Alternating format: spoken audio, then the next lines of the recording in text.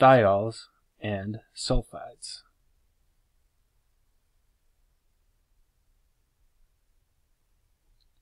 These are compounds that contain sulfur.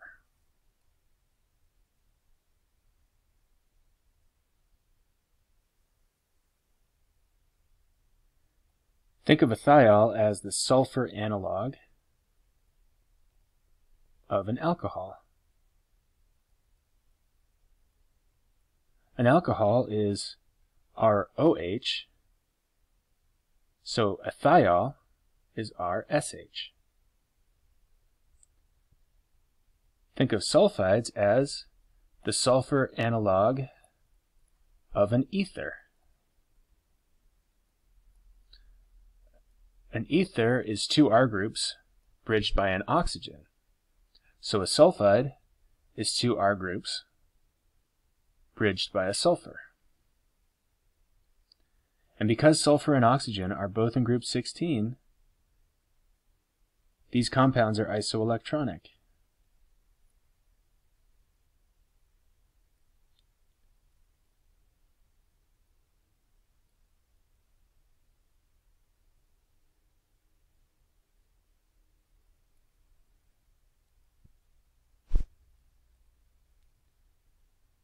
Here is 3-methyl-1-butanol.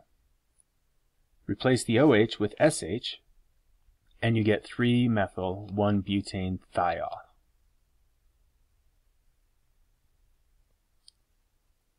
You can also call the SH group a mercapto group, because they like to bind to mercury. So this compound on the right you could also call 1-mercapto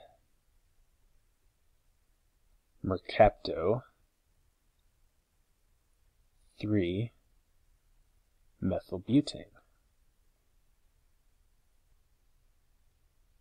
Here is a compound that is both a thiol and an alcohol at the same time. Now you want to name this as an alcohol because the most oxidized carbon is the one that is alpha to the hydroxyl group. So 1-butanol is the parent,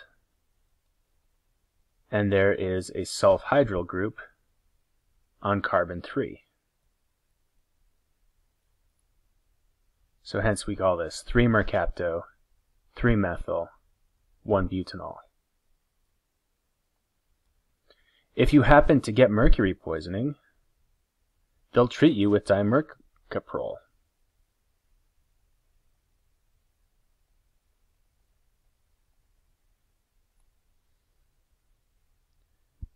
And so if we number it, we give the alpha carbon to the hydroxyl the lowest number, and this is a mercapto group on carbon 2 and a mercapto group on carbon 3. So 2,3-dimercapto 1-propanol, dimercaprol for short. And this is perfect for chelating a mercury ion.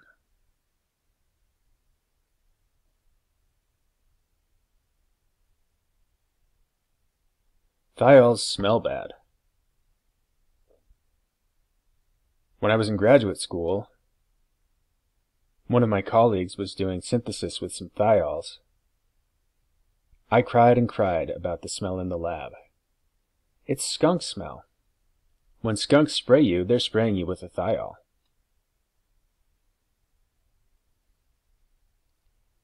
Say you go to light the stove in your house, and it doesn't light, and you smell gas. You're actually not smelling the gas. Methane has no odor. What you're smelling is methane thiol.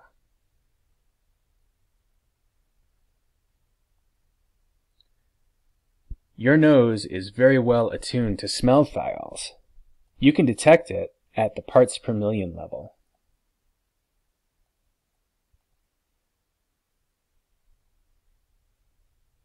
So you might think that the chemistry of thiols is similar to the chemistry of alcohols. And you'd be right to a point, but you have to consider the hydrosulfide ion, HS-, that's isoelectronic with the hydroxide ion,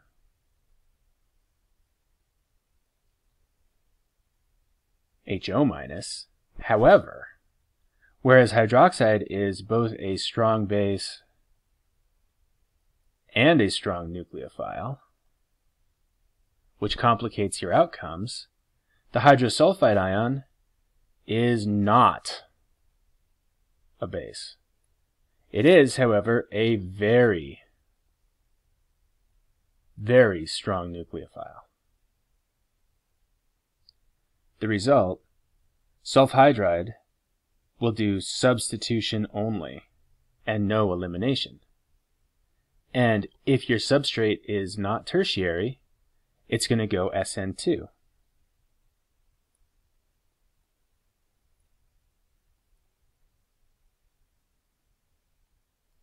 If it's tertiary, it'll go SN1 because of sterics.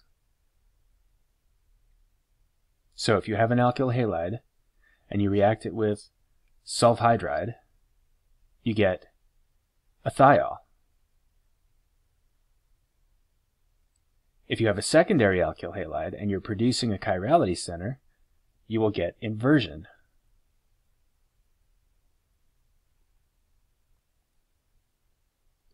If we have a tertiary alkyl halide and we react it with sodium sulfhydride, we'll get a mixture of inversion and retention products because it goes SN1 as opposed to SN2. And of course that'll be a 50-50 mixture of retention and inversion product when it's SN1. Reacting a thiol with sodium hydroxide followed by bromine molecule will give you a disulfide. That's the sulfur analog of peroxide.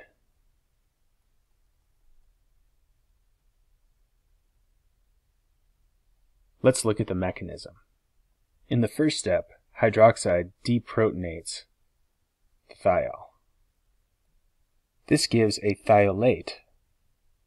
Thiolate is the conjugate base of a thiol. It is the sulfur analog of an alkoxide.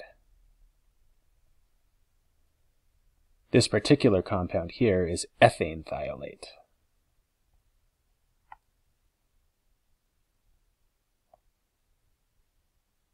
In the second step, this ethane thiolate attacks the bromine, and we get loss of a leaving group. That's classic SN2.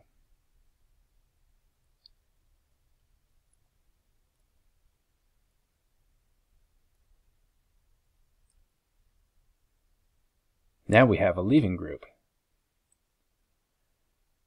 And your other thiolate molecule,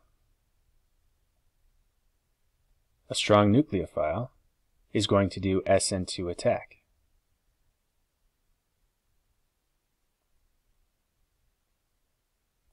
Generating the disulfide.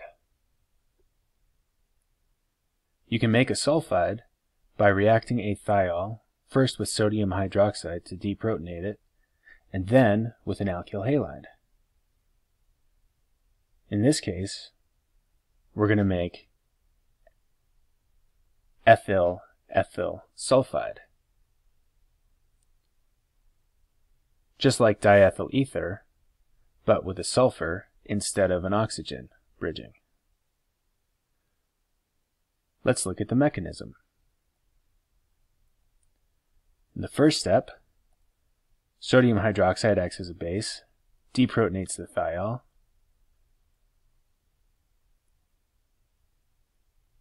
we get ethane thiolate,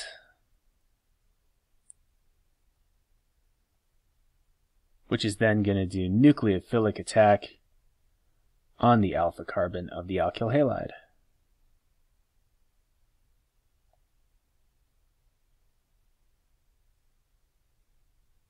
Giving us our sulfide. I can make trialkyl sulfonium. This is trialkyl sulfonium. Sulfonium because it's got a cation on the sulfur, trialkyl because there are 3 R groups. So if I take my sulfide and I react it with an alkyl halide, guess what? That sulfide is still a very strong nucleophile. So it's going to do nucleophilic attack, an SN2 attack, on my alkyl halide. And so I've got my trialkyl sulfonium.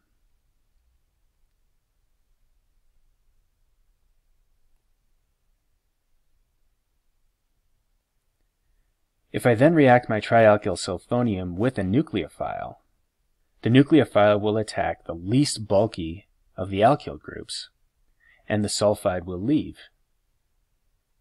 So trialkyl sulfonium is a potent alkylating agent.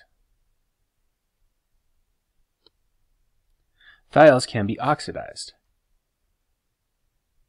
One equivalent of oxidation gets us to a sulfoxide, right? Remember DMSO? That's a methyl group attached to a sulfoxide attached to another methyl group.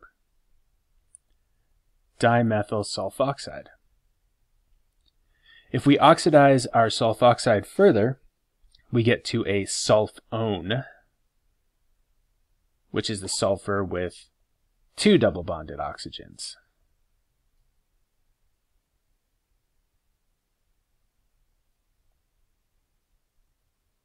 What oxidizing agent are we going to use? If you want to just go to a sulfoxide, use sodium metaperiodate.